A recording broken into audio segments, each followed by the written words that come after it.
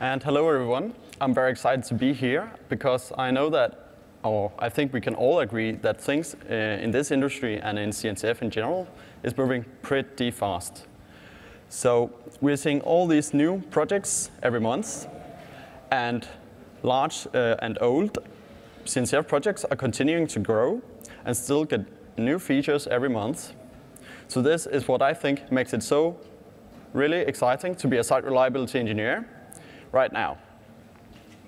But it also comes with a lot of challenges. We have to stay up to date with everything that's going on.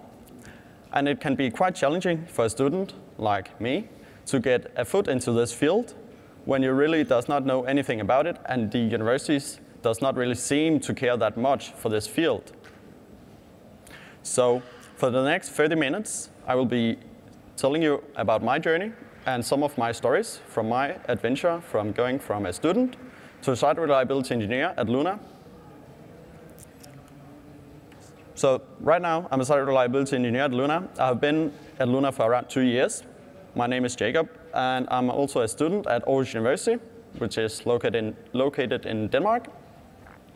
I'm studying for a Master of Science in Computer Engineering, and I've been studying for around 4 years now. So Lunar is a Nordic bank with around 500,000 customers, and we are around 650 employees in Lunar. And it's quite new Nordic bank. So we are trying to use technology to disrupt the Nordic banking market and challenge the old incumbent banks. To do this, we are trying to move very fast, and we are releasing on average 14 times to production every day. And we have a lot of microservices, around 450, and 150 full-time tech employees. So this is basically a simplified version of the platform that we have at Lunar. We are having Kubernetes, as I guess most of you are, and using it together with Linkerd to create this multi-cluster service mesh that spans across the 3 large cloud providers: AWS, Microsoft Azure, and Google Cloud. And we are using this to make it possible for our internal developers to leverage the managed services in each cloud to what they need. On top of this, we are using a lot of different CNCF projects. One of those is Flux and Backstage, and we are also creating a lot of open source tools ourselves that we kind of mix with all these CNCF projects. So can I hear how many of you in here are students right now? Yeah? I think we are 4, 5, 6 for the 10. I think that's, I don't know, 10% of the audience. Quite nice to see at least some students at CNCF in KubeCon. So as I said, I'm a student myself. I've been studying for 4 years. And this is Aarhus University, quite beautiful, I think. So if we go back to 2 years into my studying, I kind of learned how to write code. I learned C, C++, C#, but I did not really learn anything outside of that. So it was kind of only code-based.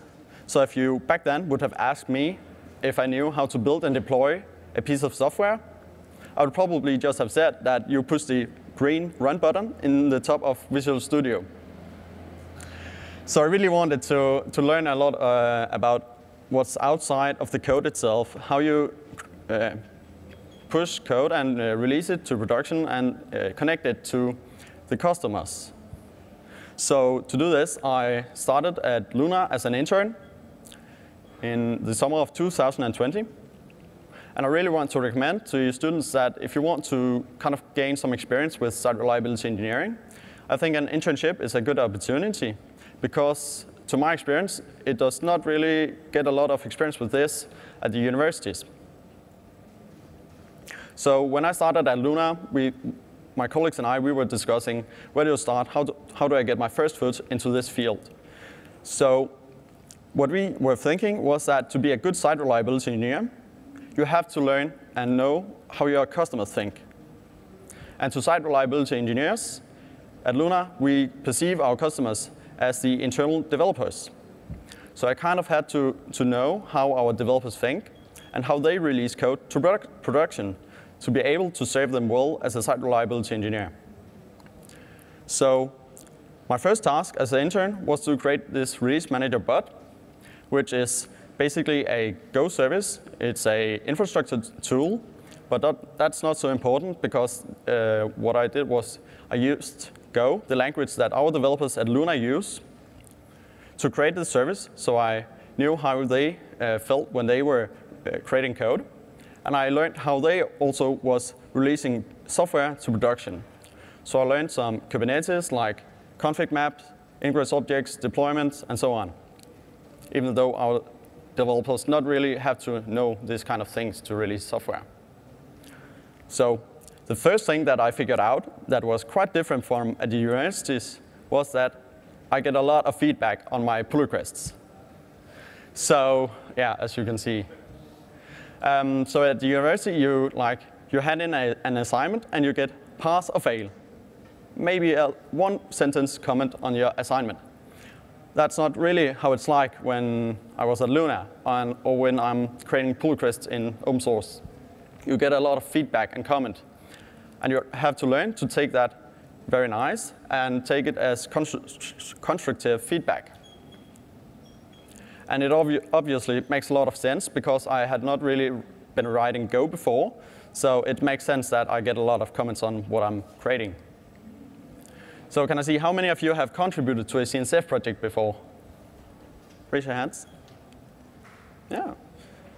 We got some, I don't know, 20% of the audience. Nice. So I really want to also hear some of your stories about your first contribution to CNCF afterwards, because I will be telling you about my first contribution to a CNCF project. And it was to Backstage. It's a fairly new project, I would say. It's, I don't know, 3 years old. So it was in the beginning of my internship that I started contributing to Backstage. And I'll now tell you about my first contribution.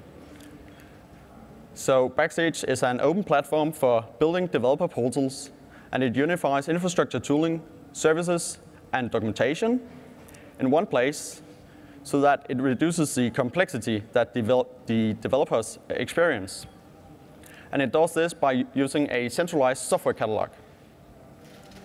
So after I had created this release manager bot, my colleagues and I were discussing where to go now. So a good idea, what we thought was that it was a good idea to kind of get me into this open source space so that I would get experience with open source projects so that I would be better able to adopt CNCF projects. So my colleagues thought this project was very exciting and wanted me to adopt this. My first thought about that was, how are you expecting me to do this? I do not know anything about Backstage and the language that it's written in, the package manager that it uses. So what I discovered was that they did not expect me to know all these things. I kind of just had to learn it. So I took on the task, and I tried to adopt Backstage, but I stumbled into a challenge. How do you import private GitHub repositories into Backstage? I could not figure this out, so I kind of had to talk and chat with some in the community in Backstage. So I had to also figure out how to connect with these people. So how do I reach them? What I figured out was that in the GitHub repository in Backstage, there is a link to a Discord chat room where the Backstage maintainers and the community are talking with each other and sharing knowledge. So what I did was, and I think this is maybe special for Backstage that it uses Discord, because I have seen that a lot of other different CNCF projects are using Slack. But this was actually quite nice for me because I had experience using Discord, so it was kind of nice to use this for my first entry and interaction with the open source community. So I wrote a message to the community in Discord and asked them if they could point me in a direction where to find this kind of thing where I import GitHub repositories into Backstage. And it was not supported. So what I thought was, we're doomed. There's nothing that I can do to adopt Backstage. Of course, I was wrong, because I could just create this feature myself. So that was actually what I did. I tried to hack together some code written in TypeScript. I really had no experience doing that, and trying to use the React framework and things like that. So I hacked together some code, had it actually working, and then I wrote back to the community, and asked if they wanted me to contribute with it. And they did. So I polished my feature, the code, and created a PR the next morning. And I got a lot of change requests on that PR. So, but that's completely OK. I had learned from my internal developing the release manager bot that it's completely OK to get a lot of change requests. After all, I did not know anything really about the code and the code base in Backstage. Also, I think I forgot to remove some console.log lines, so the maintainers were very friendly to remind me of that. So they helped me improve my PR so that it could get approved. And I was very happy that I could go now and tell my colleagues that we could now finish the adoption of Backstage because I had contributed with a PR to the CNCF project Backstage so that we could adopt it.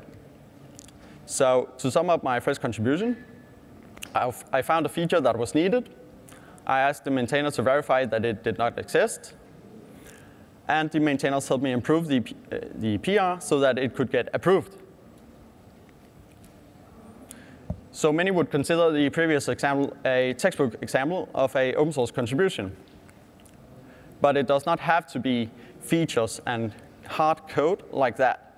It can also be a lot of other things. So I want to show you, by telling you some different stories from my journey, how you can also contribute to open source projects. So after I had adopted Backstage, my squad and we were thinking about a new cool feature for Backstage. And it was this kind of squad page where our squads could go and see squad-specific information, like success rate, new critical vulnerabilities, new releases to the services that they own. So it would be like a page that they go to in the morning when they get a cup of coffee, and then they would sit there and watch what is the vibe of the squad right now. So I created an issue in Backstage in GitHub, the Backstage repository, where I described the need and proposed a solution. And I discussed this issue with the community, and they actually thought it was a good idea. So I did not create the code for this feature, actually, because there were some other things going on, other places in the community. So some people was creating a group entity, which this feature would fit well into. So even though I did not contribute with any code, I shared my knowledge, and together with the community, we came up with something quite good, better than what each of us could have come up with ourselves. So I still think it's valuable to contribute with things that's not code itself. So fast forward some months, at least. After my internship, I was studying for the Certified Kubernetes Administrator certificate. And I was reading through the Kubernetes documentation, following a guide of, I think it was how to upgrade the kubelet on a node. And I found this tiny, but annoying thing. Yeah, it's pretty much just that there was some space prepended to some commands. And then when you copy these commands into your console would be filled up with spaces, unnecessary spaces. So I wanted to create a very small PR that just kind of improved this documentation so that I and my fellow open source people did not have to experience this. So this was probably, it's a very small PR, but it improved this very tiny but small thing. So it just goes to show you that there are other ways that you can contribute. You can contribute to the documentation of Kubernetes and other projects. You do not have to contribute with code in your first contribution to open source projects. And actually, there is a doc special interest group for these kind of things. So and that's I think it's a very nice place to go. if you want to get your first contribution into a CNCF project, you can go and visit this friendly community of people that are maintaining the Kubernetes documentation. So fast forward to another example or another story. So we were upgrading the Linkerd version from 2.11 to 2.10, but 2 to 2.11. And we stumbled into this issue when applying the new configuration to our Kubernetes cluster. So I initially thought that it was just a misconfiguration by us, because you do make a lot of mistakes. But after doing a lot of debugging, I could not simply figure out what was wrong. So I wrote to the maintainers of Linkerd in Slack, and they replied back that they had not seen something like this before. So they wanted me to create an issue or a bug report describing this. So that's what I did. So I'll just describe the need and what we were seeing and maybe a solution for this. And the maintainers wrote back that they were very happy that I contributed with this, because it was actually a bug that they did not know of. So now they could improve this. So again, this is another way that you can contribute to CNCF projects. You do not have to just contribute with code. You can contribute in other and a lot of different ways. Also, I think in the most ways that you are interacting with the community, that's also contributions. So after my internship, I had learned to adapt and to contribute to a lot of different CNCF projects. But as I told you in the beginning, there are a lot of different things happening at the same time, and new projects coming up and old projects evolving. So you kind of have to continue to learn and keep learning all of these new things. So I just want to share with you some of the ways that I try to learn and try to stay on top of what's happening. So the first thing is to join conferences. I can obviously see that all of you know this or are doing it yourself. That's great. I join conferences to hear exciting talks by exciting people that really are excited about projects that they are maintaining and know a lot about. So this is like a way to get a lot of deep knowledge, I think. But you cannot go to conferences all year long. At maximum, I think people are going to a conference 1 or 2 times a year. So I also join and attend local events by cloud native community groups. I think this is also a great way to network with people from your area and see how they are using CNCF projects to solve real-world problems. Also, I use this to get some experience and see what they are doing and get some feedback on what I am doing and what my squad are doing. So that's a great way to network with other people and talk about CNCF projects. Also, talking at a local event is also a way that you can contribute to a project. And often that is a way that you can start a lot of little talks about the project that you are contributing to.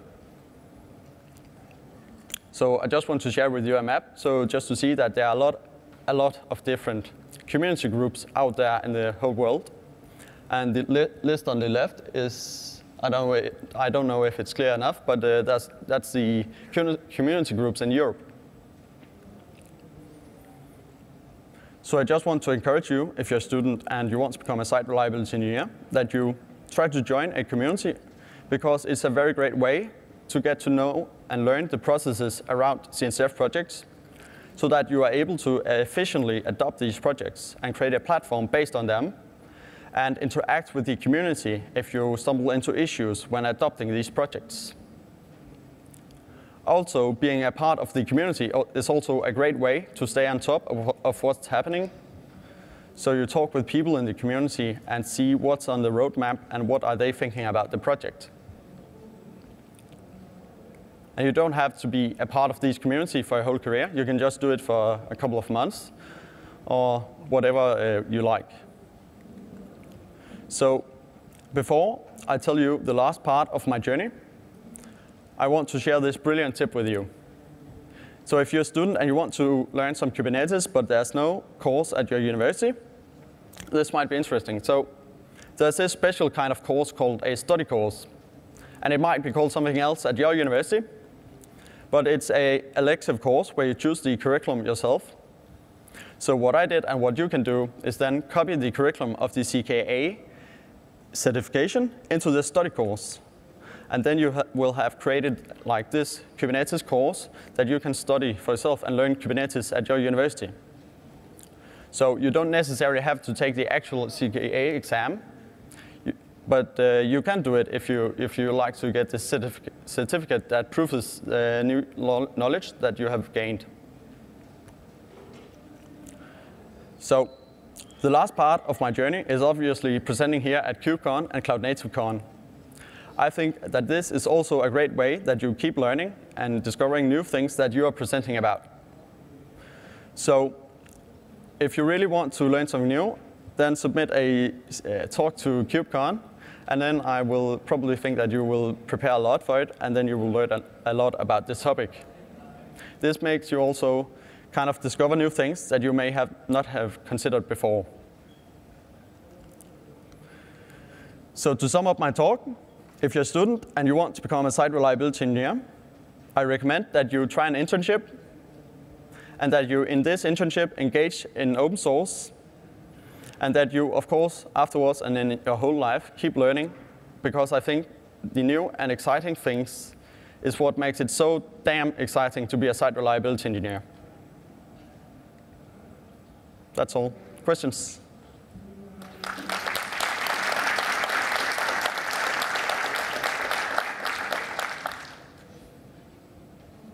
Yeah.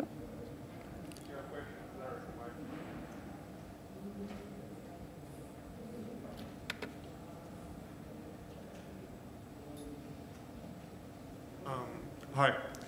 Thanks for the talk. So about the university, did they have any course? They didn't have any courses in Kubernetes or something similar, right? But have you engaged with them to kind of see if they would be open to anything like that? Yeah, I have engaged with them, and there also was a kind of distributed systems course, but it was not really that great, and the teacher just left the university. And it's very hard to find people and teachers with these skills, because they are so people in the industry really wants to give them a job. So it's hard for the universities to attract them also. So I guess the universities kind of want to it, but it's also kind of hard to have this course, because it takes a lot of time for the teachers to stay updated on what they are kind of teaching. Yeah, definitely, I agree. Kind of same experience. I was thinking if Aarhus had some, I don't know, magical recipe, but no.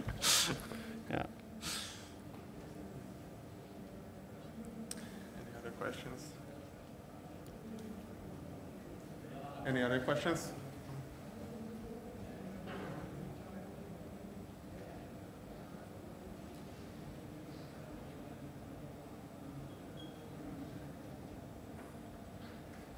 Yeah, I guess that's it then. Yeah, thank you. Thank you.